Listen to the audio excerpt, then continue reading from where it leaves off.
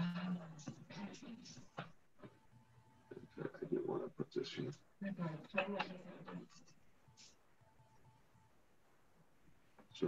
Good morning. Give a second for everybody to get connected.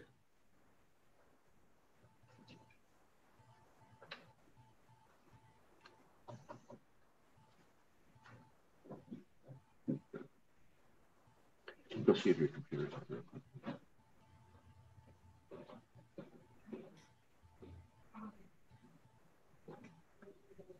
I still see people are connecting to audio. I hope you can hear me.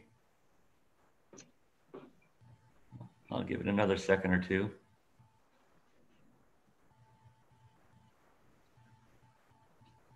Okay, well, I'm Ed Bass, and we are the Master Gardeners of Amador County. And this is our second season of presenting classes online.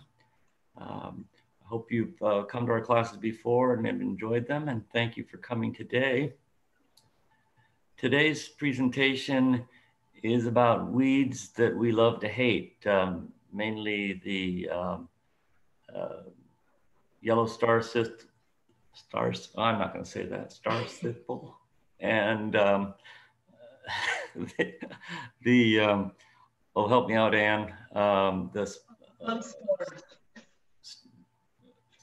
What'd you say? Oblong Spurge. Oblong Spurge, yes. So first, a couple of bits of housekeeping, and then I'll introduce our speakers. Today's program is being recorded and will be posted on our Facebook page and on our website. I've posted a link to our website in the chat, so you can click on that and save that link. You'll find on that page a calendar for our upcoming classes, and later you'll find that there'll be a link posted to this presentation. Hey, John, the next slide. Okay, I'm in control. And if you have a gardening question, you can ask us. This is what we do as the Master Gardeners of Amador County.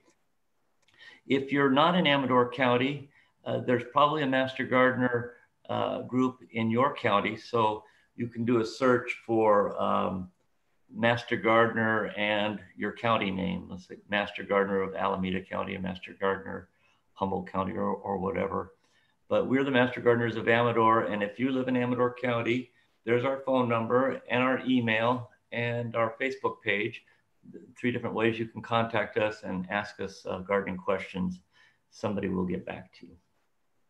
Well, today we have John Otto, who's one of our Master Gardeners, and Ann Heisenbutel. She's another Master Gardener and a forester, and they're going to talk to us about weeds and what to do about them. So take it away, John. Yes. Good morning, everyone, or good day, depending on what time you're going to really watch this live. Again, I'm John Otto, and with me is Ann Heisenbutel with the Amador County Master Gardeners Program. Before we actually get into weeds we love to hate, want to remind everybody that follows us that we have a grafting class every year, usually a hands-on kind of class that happens in February.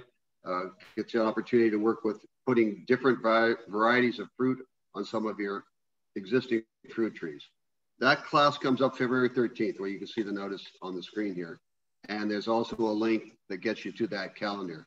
But prior to that class, this is January 2021.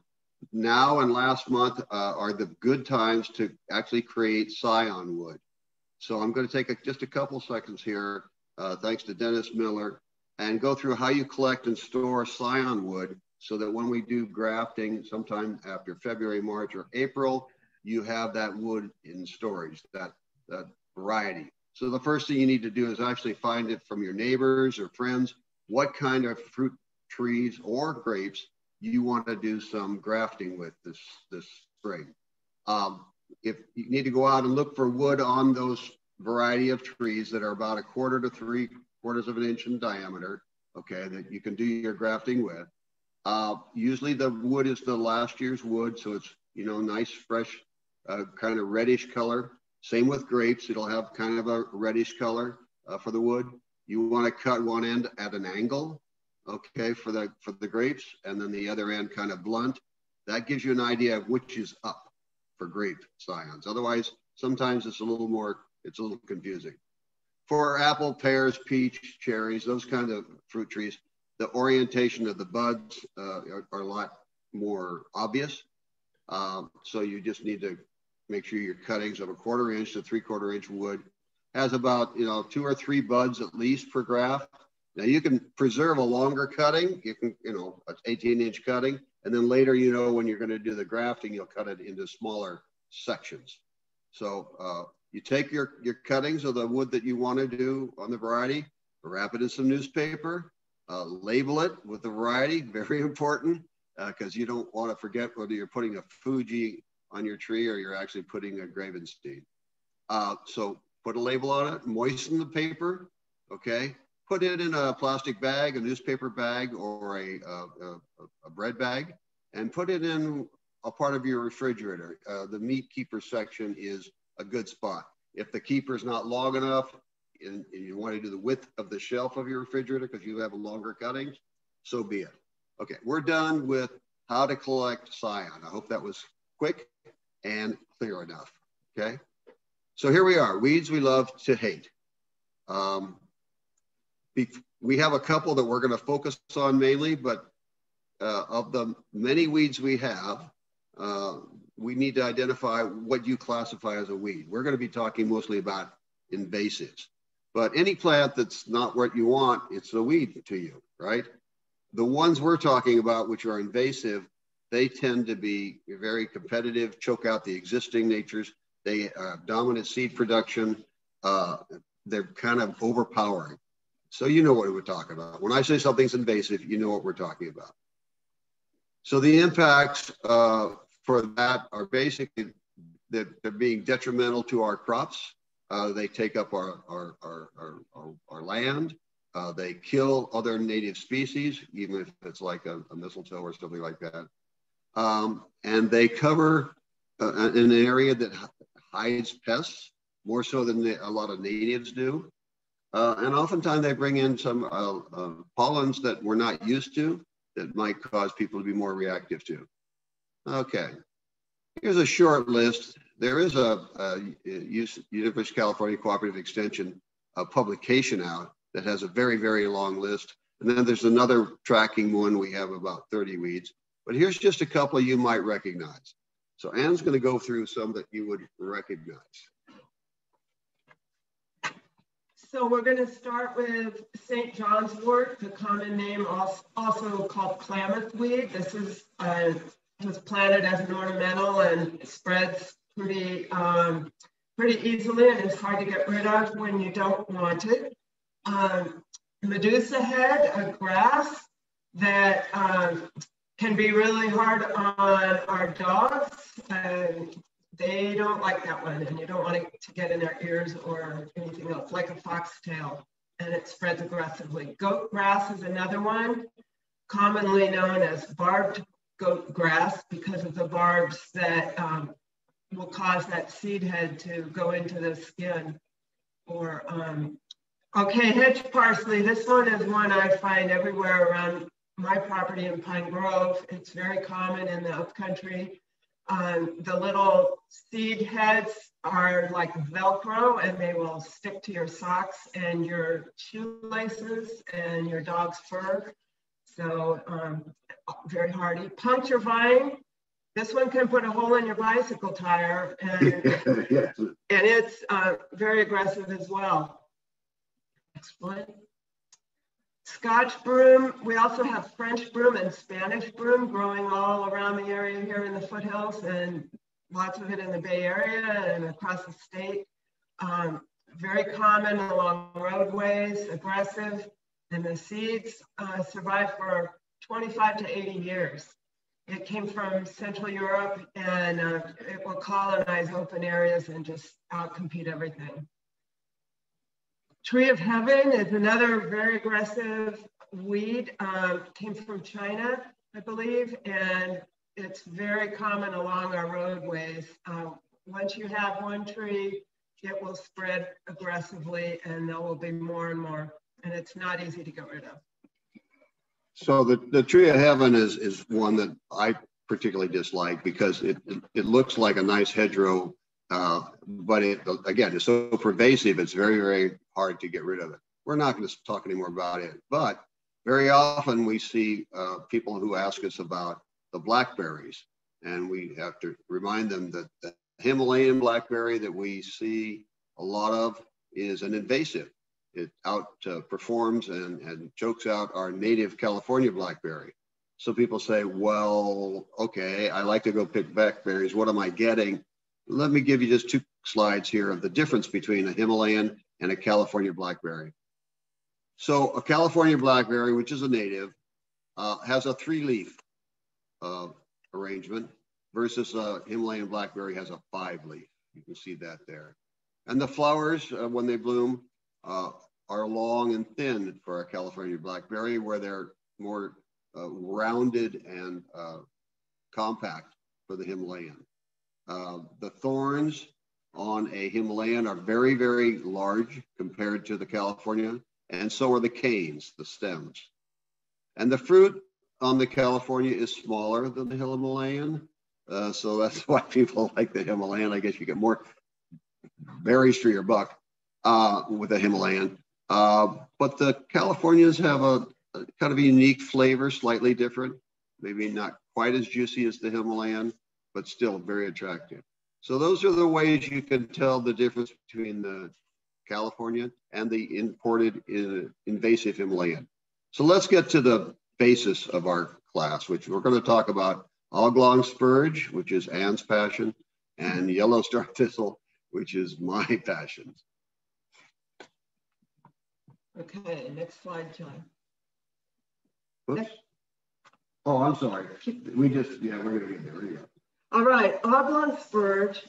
It's also called egg leaf spurge or Balkan spurge, but commonly known as oblong. It's related to a number of spurge plants that are invasive and many that are ornamental. Poinsettia is a spurge plant that is not a problem in our gardens, but I will explain to you why oblong spurge is uniquely problematic for us. It comes from Turkey and southeastern Europe. And next slide, John. I'm sorry. That's all right. I'm falling asleep over here. All right, the flowers are produced in clusters at the branch tips. It blooms from the spring into through the summer, and those seeds will continue to mature as the flowers continue to bloom. So it will be seeding for much of the year. It reproduces not only by seed, but also by vegetative buds from the root crown. And the seeds, when they ripen, they can eject from the plant up to 16 feet. So you can see why it will spread readily just by seed. They're also sticky, and animals can carry the seed on their coats. The seeds remain viable for 8 years in the soil. And you can see in the lower picture, the root system is very sturdy. If you try just to pull the plant, you're going to only cultivate it, because every time you break that stem or that root, it will create new buds and continue to grow. Oops, wrong way there. So we have the range and the legal, oh, I'm sorry, I skipped one. Range and legal status. It is found in damp meadows, along stream banks, shady woodlands, dry hillsides, roadsides, and burned areas. And of course, we have all of that in Amador County. And you can see from the map in California, it has spread quite a bit along the coast and here in the central part of the state, in the foothills. And it's also in Oregon and Washington. So the California Department of Food and Agriculture has classified it as a Class B noxious weed. That means counties may undertake control and eradication efforts if they choose.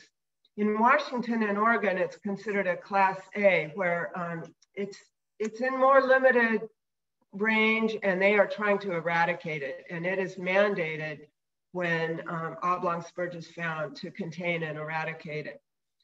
The California Invasive Plant Council also keeps a list of invasive weeds and classifies them. And for this one, they call it limited because its distribution is not widespread throughout the whole state, but they recognize that locally it can be very persistent and problematic. So the impacts, it is toxic to humans and animals, especially toxic to cattle and horses. And for humans, the white sap, if you break a stem, there's a white latex type sap that is very caustic to our skin. If you get it in your eyes, it can cause severe eye injury. The plants are spreading along the riparian areas of the Wild and Scenic McCullough River and Jackson Creek. It's also widespread along roadways, especially in the McCullough River drainage. If you take Red Corral Road, for example, from Highway 88 into Calaveras County, there's a lot of spurge along the roadside. And it is spreading now within areas of the Butte Fire. So in our county, our farm advisor, Scott Anetto, did some studies on how best to control the oblong spurge and how to do that without impacting other vegetation. So he has just completed a study this year, or last year. And I'm going to show you some of the results from that work. So the study purpose was to evaluate control methods that can be suitable on different land ownerships, including both public land and private land, and in the wildland setting. And how can we seek effective control of oblong spurge while minimizing impacts on other plant species?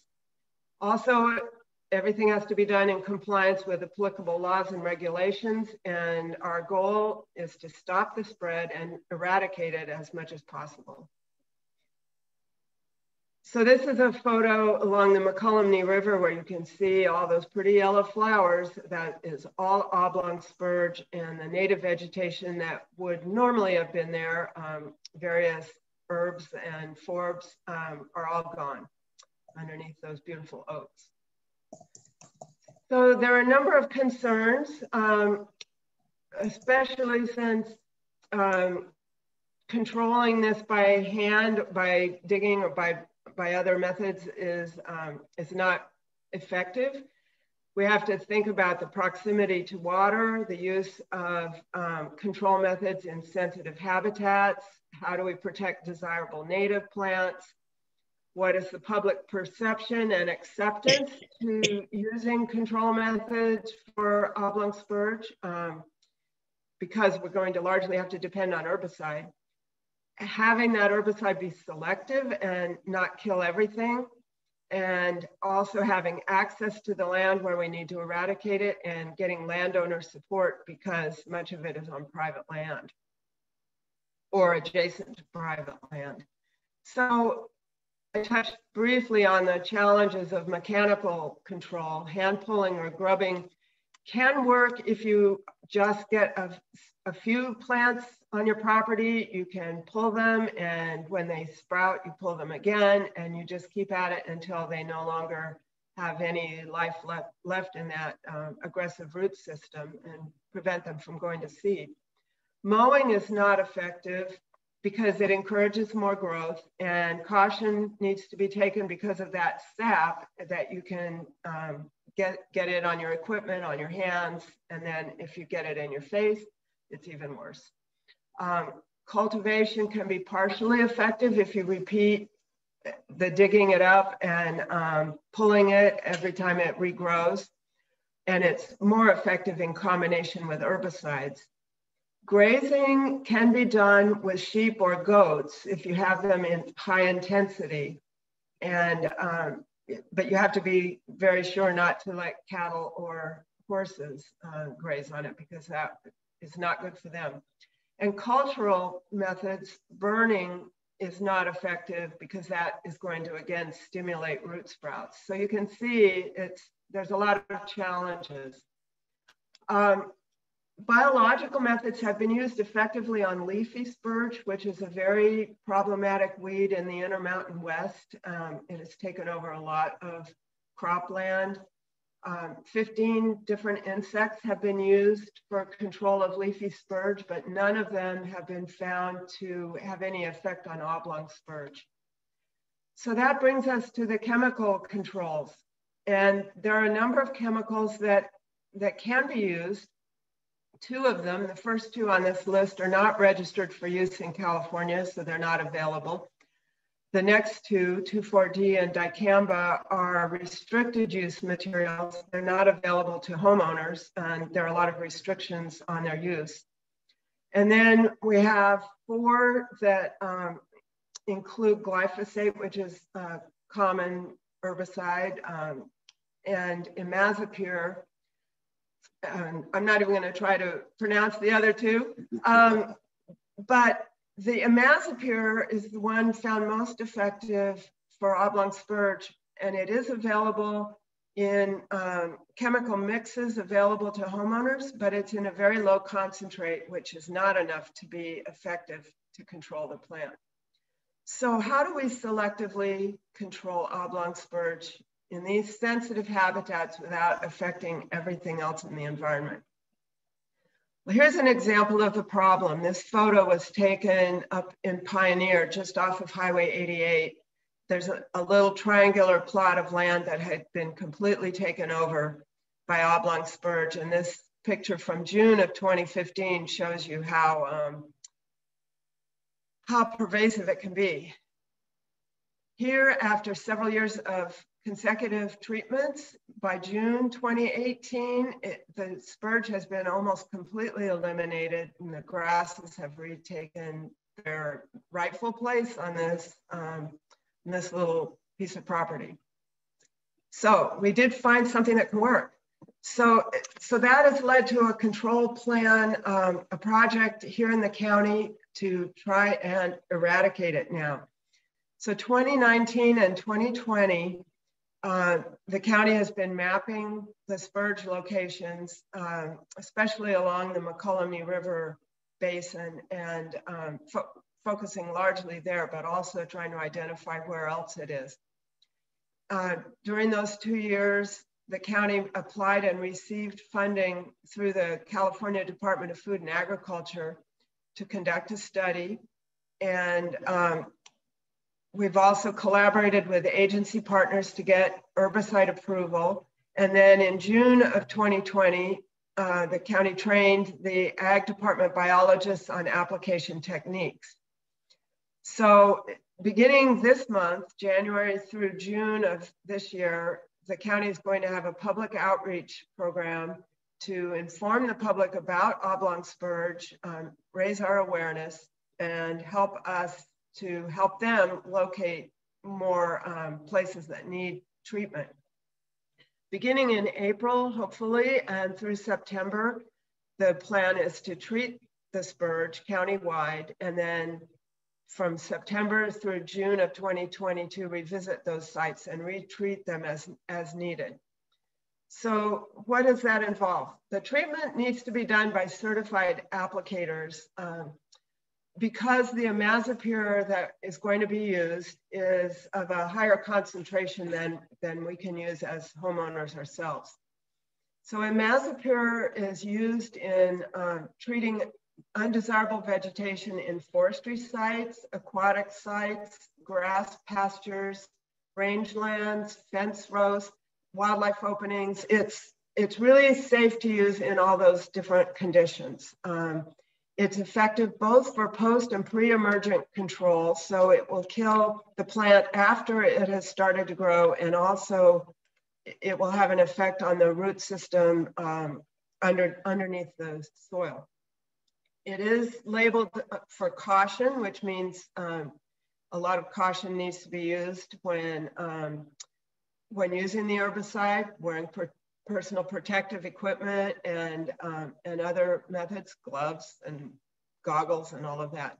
And it's used in conjunction with a vegetable oil concentrate, which helps with the application.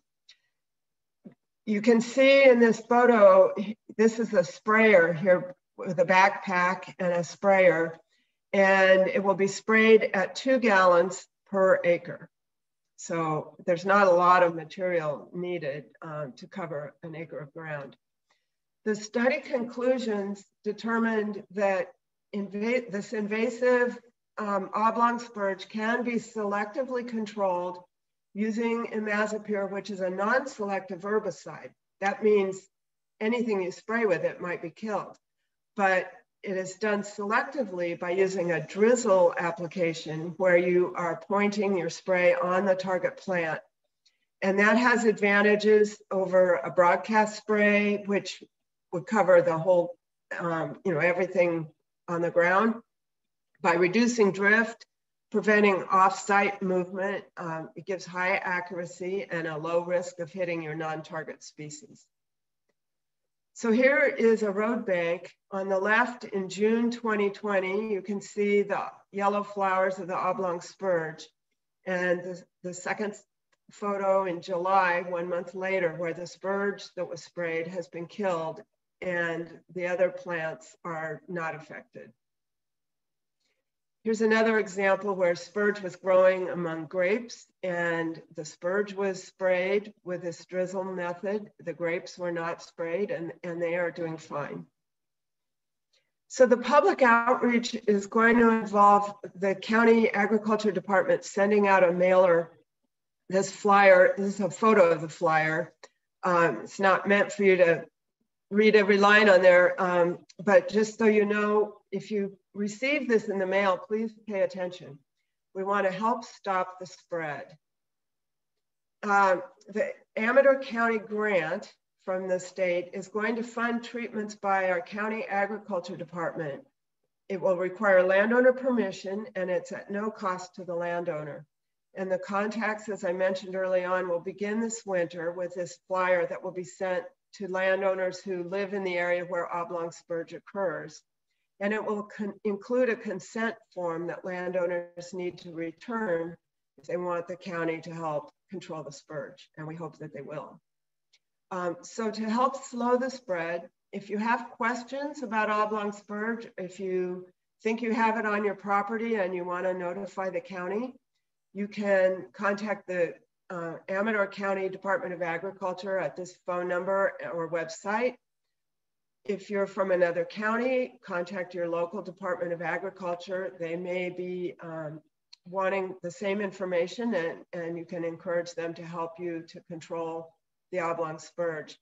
And there's also a really cool website, calflora.org, where you can go to that website, register, and then you can map locations where you know the oblong spurge or other weeds for that matter occur, and the county will be using that data also as they work to eradicate oblong spurge. So with that, we're going to turn to yellow star thistle. I'm going to let John take over, and then we'll take questions on all of this at the end.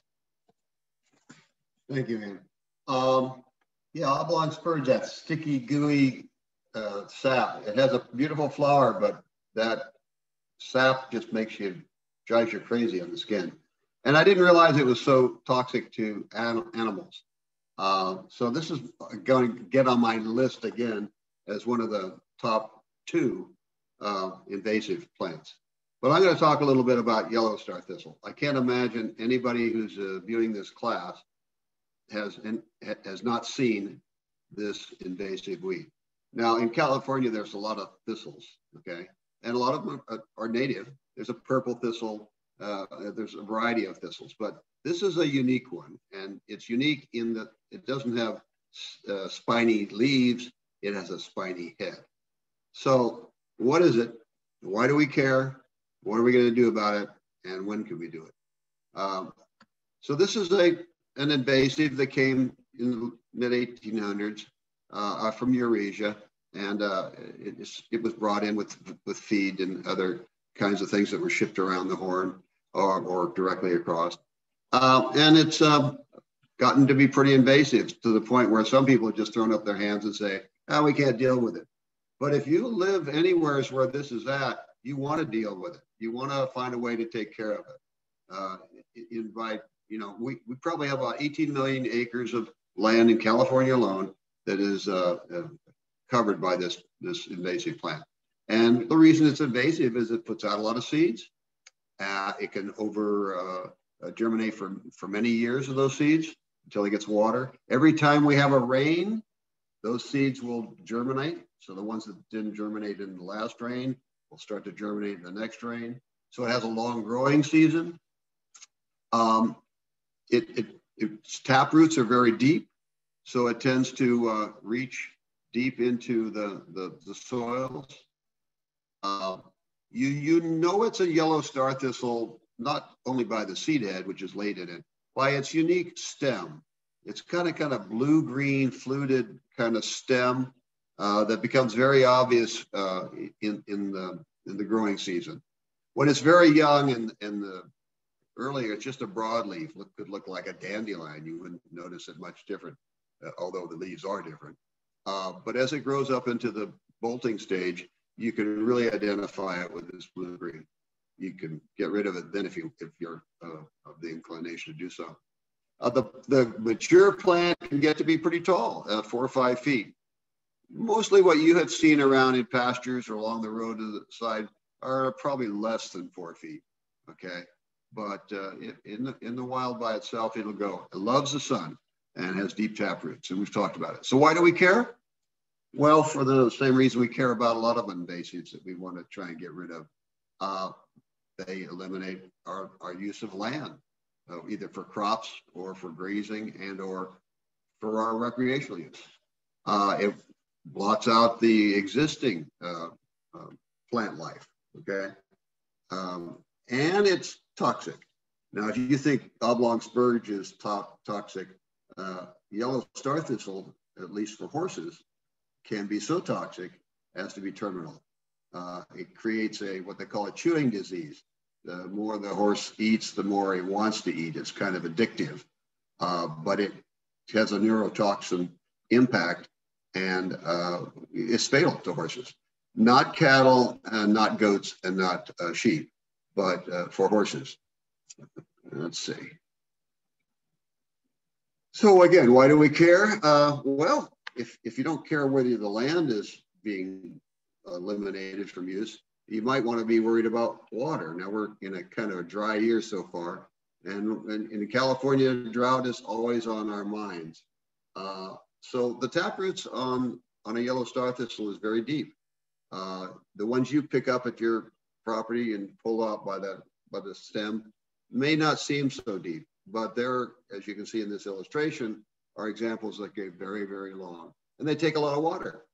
Now, think about this. If 15 to 25% of your annual rainfall on your yard, okay, or your 1 acre, 15 to 25% of that is being sucked up by an invasive. That's, if you're on a well, that takes away from your well, in addition to what it takes away from the normal grasses and ground cover that we like or that we harvest. So that's a lot of water. 15 billion gallons, it was estimated, came and was eliminated from just the Sacramento River watershed area in 1 year. That's a lot of water. So even if you don't mind the spines and whatnot, think about water conservation. Well, what are we going to do about it? Well, one of the first things you want to do is keep it from spreading. And because it's so spiny, it sticks to your clothes. But that's probably not a huge transmittant because, you know, you wash your clothes. Now, Oblong Spurge, Ann was saying, explodes and throws the seeds great distance. That's not true with the yellow star thistle. The seed head of the yellow star thistle just sort of pops and they just drop. They stay within a 3 to 4 feet area of the plant. Of course, they keep spreading 4 feet, 16 feet, 24, and on and on. But they are transmitted on things like mechanical equipment, the tires of your car, your truck, or the tractor you brought in to, you know, blade some manzanita down. So one of the things I recommend is insist that anybody who brings equipment on your property, that they've cleaned that equipment, and try and be there and walk around and look in the tracks of the tractor or in the tires of the tractor or equipment. And make sure there's no yellow star thistle that they brought home with them or they brought to your house from theirs. Anyway, so what are we going to do about it? Well, there's always the four levels of control that Ann talked about, and I'm going to go through the same 4 levels. Some are similar that we have for yellow star thistle. First of all, you need to know what the cycle is for the yellow star thistle. I mentioned earlier that the seedlings don't stand out right away. And in the rosette stage, you know, it could be a dandelion. Although if you look at a dandelion and then you look at this photo here, there's significant difference. But once you're in the bolting and flowering stage, you know it's yellow star thistle. I'd be surprised in the chat room if anybody said, oh, I haven't seen this plant before. Then the mechanical control is the easiest one. You pull it. And I've done a lot of pulling. If you're familiar with the area around the, what's it called? Kennedy Mine, okay. A lot of the volunteers did a lot of pulling there before they went and used herbicide control. But anyway, so if you see a small patch of it on your driveway that somehow got there by the mailbox, pull it before it gets stuck on the mailman's trailer and takes it to the next address and the next and the next. It's pretty easy when they like moisture. So when you start to get in the bolting season, you get a little moisture. They don't hold too hard. You can pull them. Rototilling, you got to make sure you're deep enough that you're getting the roots cut. It's problematic.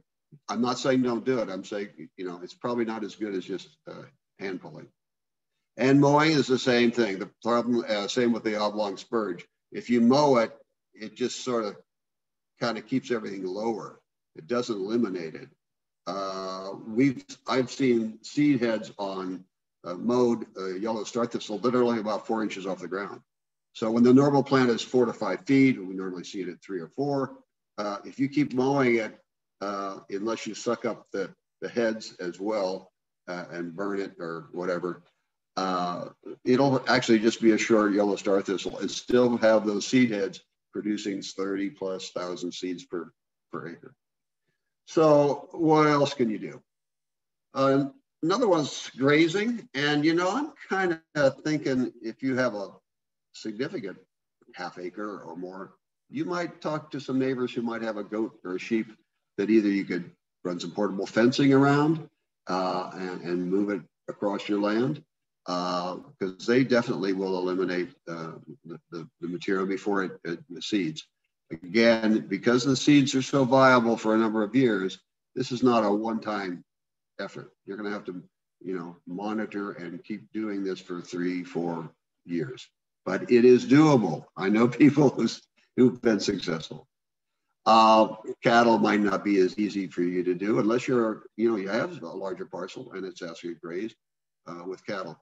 But goats and sheep, that's a good option. The notes tell you that if you do it too early or too late, it's not as useful. Burning is a great answer, except not in California or not in the foothills. If you can, you might actually arrange with a local volunteer fire department and say, hey, I got this 1.5 acres or whatever, or half acre. And if you want a little quick practice time, why don't you arrange and come and we'll put a little fire break around it and you can burn this area for us. But other than that, doing it on your own, there's some downsides to burning. Hopefully it never gets out of control. And the Air Pollution Control Board has some issues with burning as well.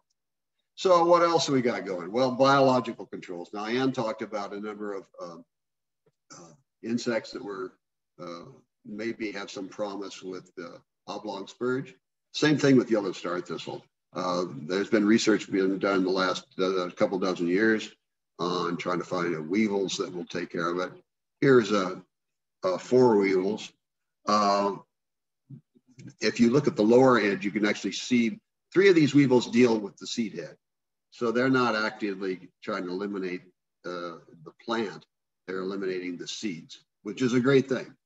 And you can see the little egg On the bottom side, let's see if the cursor works. Cursor works. There's a little egg. So that's the egg of a hairy weevil. Okay. Recently, they've been working with a rosette weevil that actually attacks the root area, the base of the plant, the green at the base of the root area. The only problem with these are, one, they're expensive. Two, they may not stay on your property, just like lady beetles for pollinating and whatnot. They don't necessarily stay on your property. They go to your friends. But if you're a good neighbor and you want to try and invest in weevils, give the biological control a shot. Well, I've been kind of negative about the success rate of some of the previous examples. So let's go to the herbicides. Chemical control. Again, yellow star thistle is pretty invasive and the seeds last a long time. So it's not a one-year shot. And the choices for herbicides are fairly limited. Where Ann was talking about for Oblong Spurge, there was about 4 different herbicides that seemed to be real successful. With yellow star thistle, there are a number of herbicides available, but they're mainly available to licensed applicators, okay? For us as homeowners or small property owners or whatever, you only have a couple choices. There's the glyphosate family of herbicides. Roundup is one of them, and it's called a post-emergent. So you apply this herbicide when you see the plant, and hopefully you can do it in a spotted area, right, specific to this plant. If it's a whole area that you've got and you're trying to get rid of, then application of a post-emergent broad-based herbicide like glyphosate, it kills just about everything. You know, the grasses as well as the broadleaf plants, the narrow leafed and the broadleaf. But it works, and you can use that. There's also another product. Let me back up a little bit. So when do you do a post-emergent? Well, when you see the plant. For yellow star thistle, which can have several generations in a wet year, it can be as early as April or May, and as late as September. But fundamentally, the applications for a broadleaf herbicide post-emergent is June or July, and the applications are on the product. Another herbicide is clopyralid. Clopyralid is, in its commercial form, sometimes known as transline. Because of the demand to control yellow star thistle, the government has allowed a smaller quantity to be available to homeowners. It's called Star Thistle Killer. It's marketed by Monterey. I'm not advertising anything, but that's the only one right now that has a clopyralid ingredient that you and I can apply ourselves. Otherwise, we can go hire an applicator and use Transline, and I think there's another one, a product that does a really good job as a pre-emergent. And this is something you want to do right now, January, February, before the small seedlings become bolting. So you can apply this early in the soil. It prevents the earlier rosettes from growing, okay? So you would be doing this now if you're going to use a pre-emergent herbicide called Starthistle Killer, which is a clopyralid, or hire an applicator that can use Transline or some of the other commercial pre-emergents. Hopefully that made that clear. So, you know, just like now is a good time to cut your scion wood for the grafting class, now's a good time to go out and do a pre-emergent herbicide to try and get rid of, and it's fairly selective. It affects a lot of broadleaves, but it will not affect the grasses, and that's important, okay? So as a lymphoma survivor, okay, when we talk about herbicides, I have to emphasize that, and I have no idea if my lymphoma was caused by herbicide use or glyphosate use, but it might have been. Anyway, read the label, and then read the label again. Whenever you're working with herbicides or pesticides or any kinds of chemicals, read the instructions and know what you're doing. I'm not advocating you don't. You know, not everything can be solved with just soap applications, okay? although hand pulling is good exercise. Make sure you wear the right protective equipment, okay? Avoid making your herbicides or even pesticides get into the water system, okay? Avoid drift. You know, don't spray things on a windy day. If appropriate, be selective. You know what plants you're actually spraying.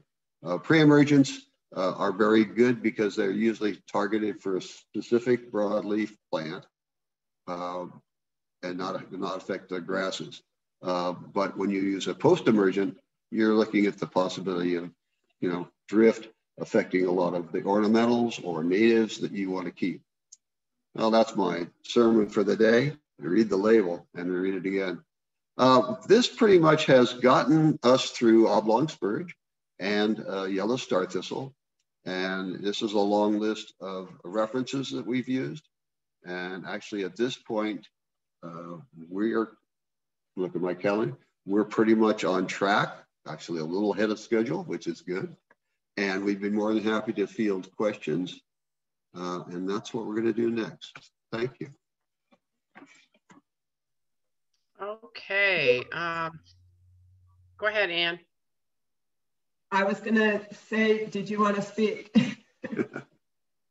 I'll take this slide real quick. There's a link Okay. that you're looking at now called Help Us Grow. And this is a link to an evaluation that you can give your feedback about how you have changed what you do in your backyard garden or landscape after coming to our class. And this really helps us to do a better job in our community or to do the best job we can. We also ask for race and ethnicity in this question because we are funded by the USDA. And so if you can just follow this link and complete a quick survey for us, that would be extremely helpful. Thank you, folks, and we'll go back to questions. Okay, sorry about that, Tracy. I forgot your intermission there. Okay, we have a few questions in the chat, so please put them there if you do have any additional ones. First one comes from Kimberly. What about natural vinegar-based herbicides? Okay. Yes, there's you know, we talk about doing the least invasive treatments before you get to the most invasive treatments, just like we have for the plants themselves.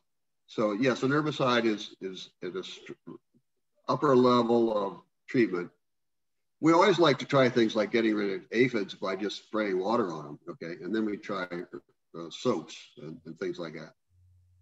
For yellow Starthistle, the vinegar home remedy doesn't work. Boiling hot water, don't know that in the long term it's going to help. You couldn't do a quarter acre or a big garden with just hot water or vinegar. It's not long lasting enough and toxic enough to get to the root system. That's my opinion. But I would still say, you know, if you only have something around the mailbox or something, you know, that is sort of along the roadside of your driveway, yes, you can try hot water. You can try the vinegar solutions, all of these kind of remedies, and feedback to us what kind of what kind of successes you have. Again, the people I know that have tried some of this, not a lot of success, but that's not to mean you shouldn't try it. I don't know about Oblong Spurge, Ann. I am certain that vinegar or other home remedies would not be very effective on Oblong Spurge. It just has too sturdy a root system that you're not going to impact that, and you may not stimulate growth like you do, you know, if you're just pulling the weeds.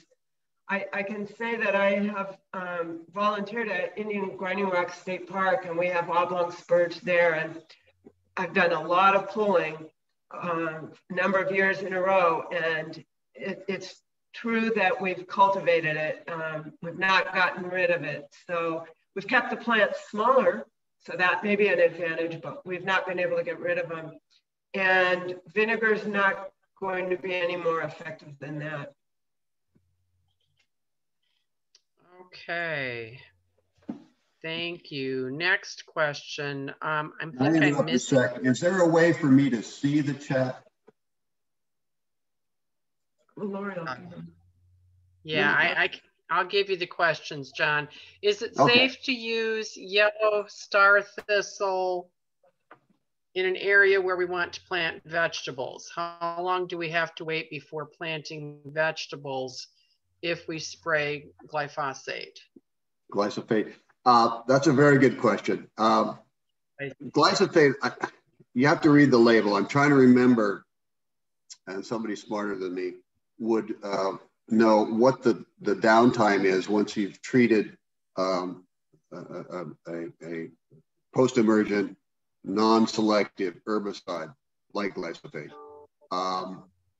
My recollection, well, I hate to say my recollection, that's kind of unsafe, but I've planted new products like new vegetables or new ornamentals in areas that I treated before within the next 12 months. Glyphosate doesn't stay bound in the soil forever. So it's not like some of the things you see around the telephone poles that PG&E uses. I forget what they're using. Those are an herbicide that have 3 or 4 year active life of sterilizing the soil. Glyphosate's probably out within 12 to 14 months, 16 months.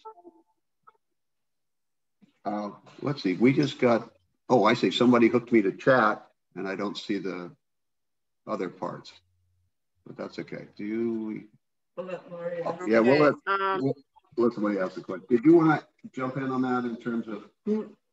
No. Okay. Okay, Joan, if you could clarify your question. I see milestone question mark, and I'm not sure what that means as a question.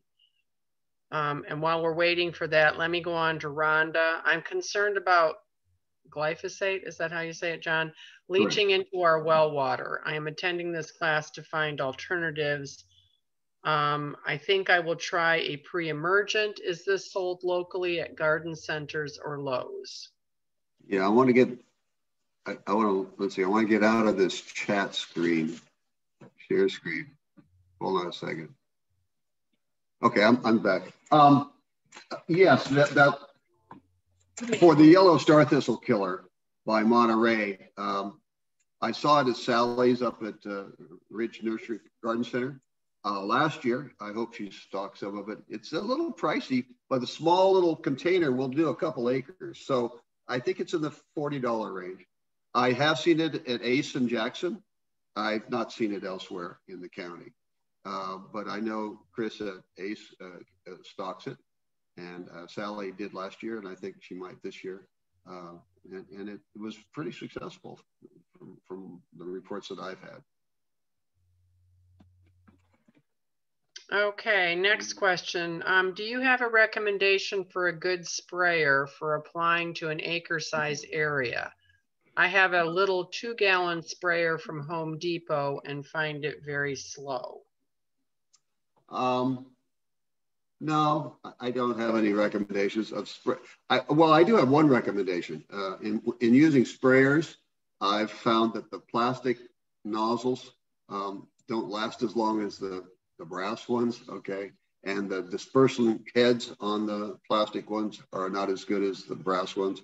But all that being said, if you're talking about 5 gallons or less sprayers,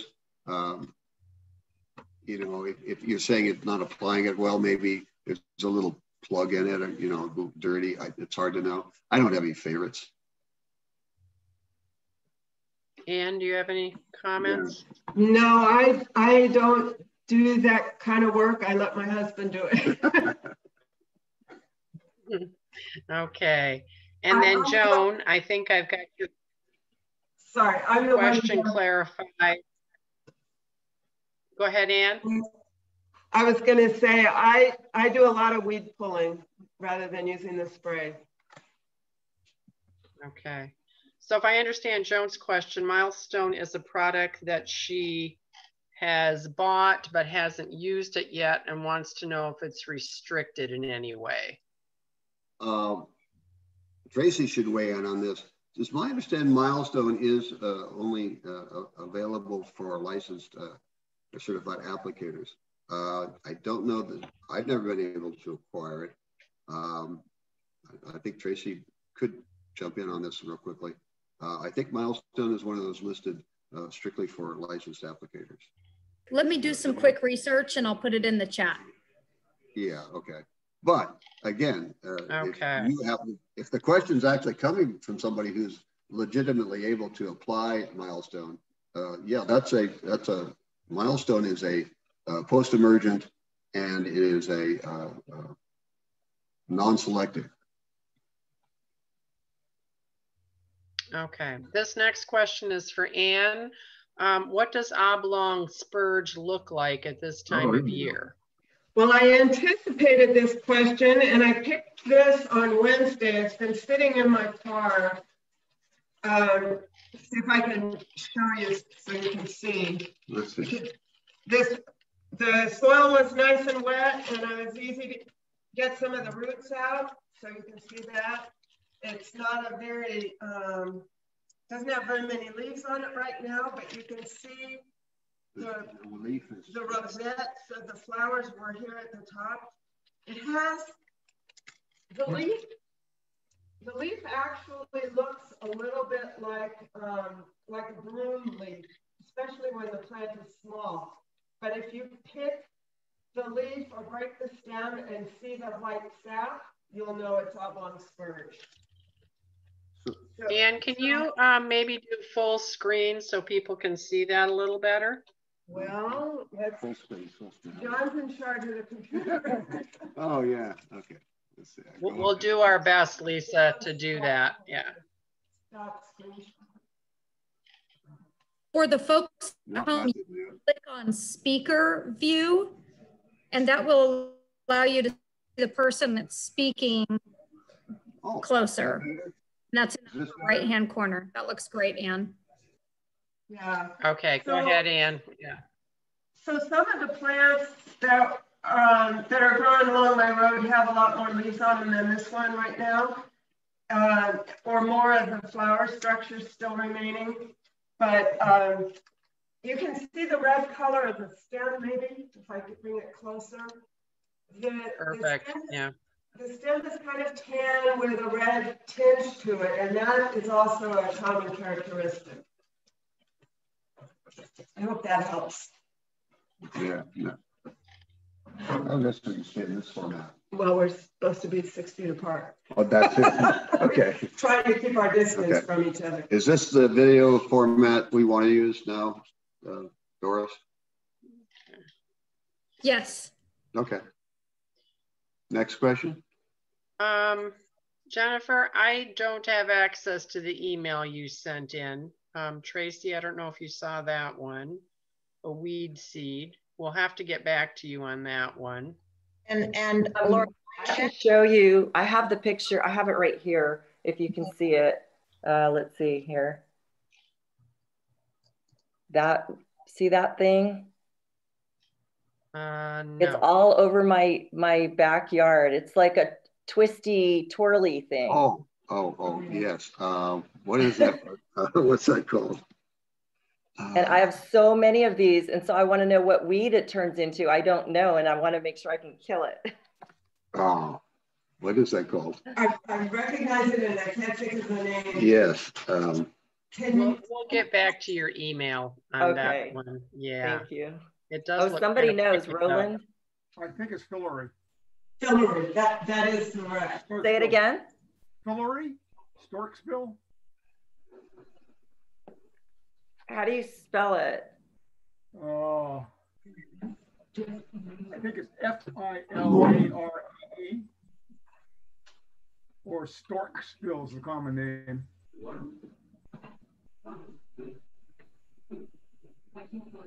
Okay, thank you.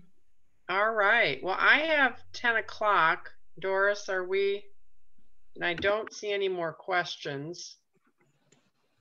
We're in good shape. Okay. Are there any more questions? Roland? Yeah, I got on really late and I'm sorry. I'm working with the Habitat Management and Restoration Group out at the new Bass Lake Regional Park here in El Dorado Hills. And just was going to throw that out for the general folks listening. We do have Starthistle that we're going to need to eradicate there, but we have lots of other projects going on. Well, can you share with us what your game plan is for the treatment and elimination of the yellow star thistle? Boy Scouts, Okay. as it starts to become apparent, just prior to maybe during flowering, or again, we'll try to do it when the soil is moist enough that they can yank some of it. Were you aware that the Oblong Spurge, there was a California program for it? No, I was not aware. Okay, so this might be good information that your group could, research and see if you said Bass Lake, so that's Sacramento County. Sacramento County, El Dorado County. El Dorado, okay. They may have a program similar to what our the Ag Department's going to do in Amador County. It'd be worth checking. If you came in late and had been talking about a program for Oblong Spurge in Amador County, it might be in other counties as well. Yeah, our farm advisor, Scott Anetto, got a grant for Amador County to control Oblong Spurge here. Okay. I have a little bit of information about fillery for the last question. Our weed book, which is weeds, forages, and natives of the Central Sierra region, for anybody who is interested, says about fillery, control is often not needed as fillery is considered a desirable forage. Hand pulling is effective on seedlings and young plants before flowering and seed production. So that was for our last question.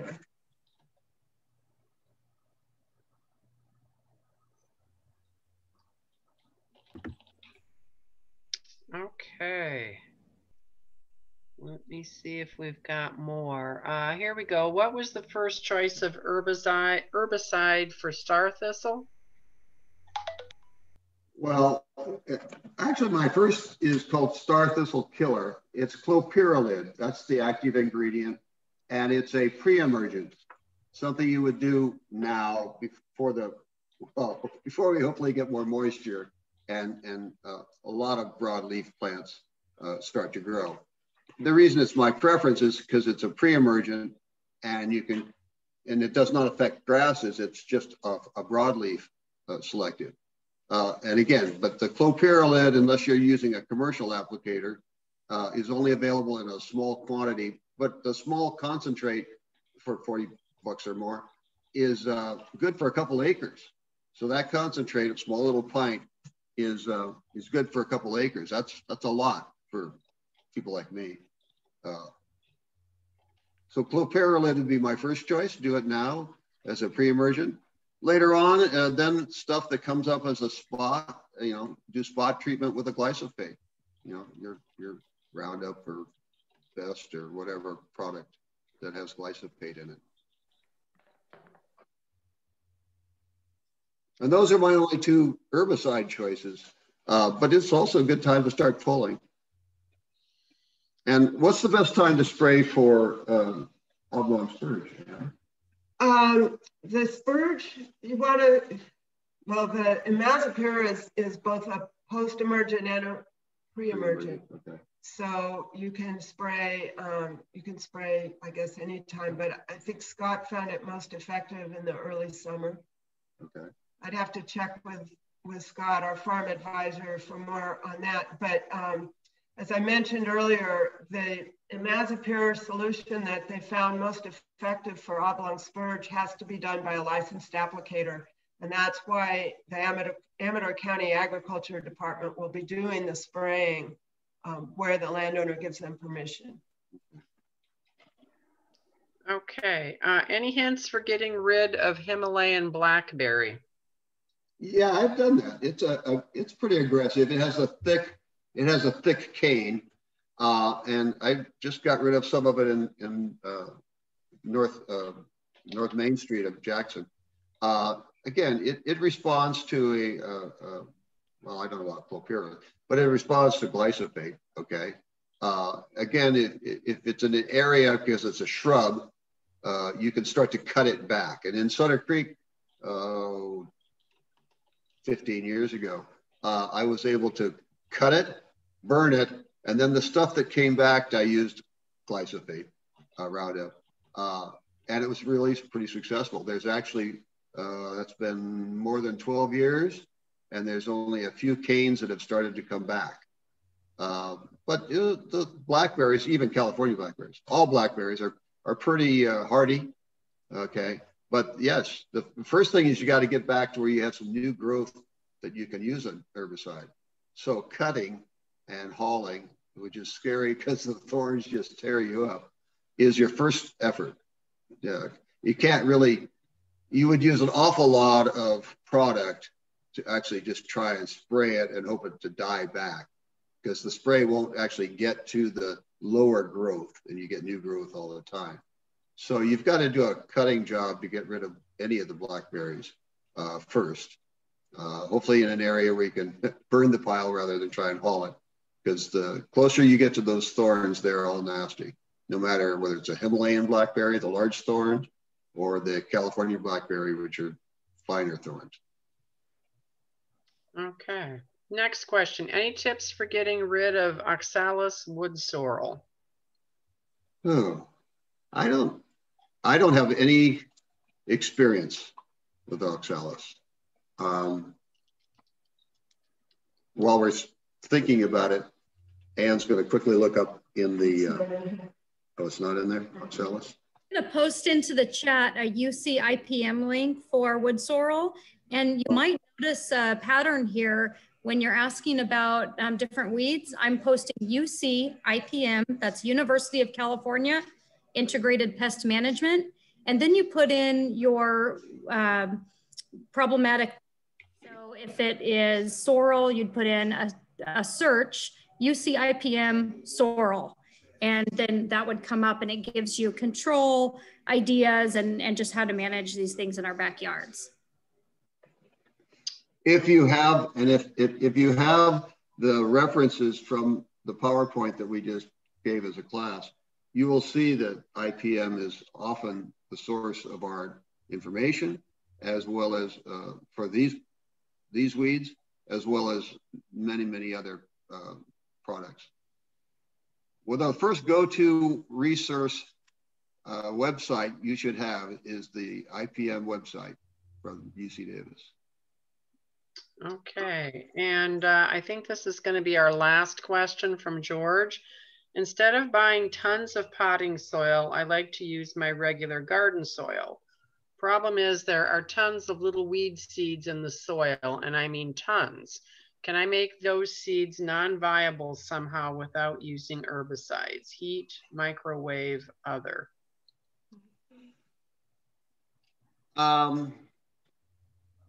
Solarization has been one thing a couple of friends of mine like to do, whether they're using their existing soil or others, is to solarize it. And if you're using it for like potting soil, you probably don't care that in solarizing, we would also get rid of some grubs and worms and other nutrients in the soil, but it would kill a lot of the seeds. Now, some seeds are really tenacious. Like, I don't think solarization will kill many of yellow star thistles. For example, those people have said, well, if I solarized my yard where I had yellow star thistle, would that take care of it? Those seeds will stay dormant for a long time, and that wouldn't be the answer. But for the specific question about potting soil, you know, the seeds that you get out of it, I think you could try solarizing it. You know, take a couple 4 inches of it, spread it out, cover it with white plastic or clear plastic, and let it sit for a month or so. Again, this is not exactly a University of California Cooperative Extension response. Maybe Lori will put this into a contact sheet type question and get back to this viewer with a little more definitive answer? Actually, Tracy has put the IPM pest note regarding solarization in the chat, and also one about hedge parsley. Oh, yes. Hedge parsley. I hate hedge parsley. Oh. And Tracy, do we have one for puncture vine as well? There it is. Yes. Okay, ask and you shall receive. Yeah, everybody should put that ipm.ucanr.edu on their links for finding stuff. Okay, that is the last of the questions that I see. Doris, you're my timekeeper. We're probably at the end. It is 10:11, and I guess thanks to everyone who attended. I hope this was educational and informative for you, and that you'll come back for our next classes. We'll be doing grafting in February and small space gardening in March. So I'm looking forward to seeing you then. Thanks so much, everyone. Thank you, everybody. Don't forget to go out and find some scion wood from your favorite neighbor's fruit tree.